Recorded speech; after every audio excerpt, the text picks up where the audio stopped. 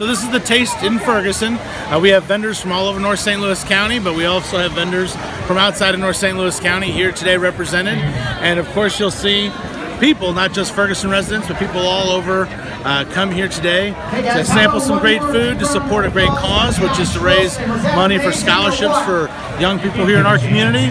And even beyond that, you'll just see a great sense of community with all the people here socializing, old friends, new friends, people making friends. It's really a wonderful event. It really, I think, exemplifies what we'd like to try to build and cultivate here in the city of Ferguson. Surrounded by great food, great drinks, go there and buy all that stuff.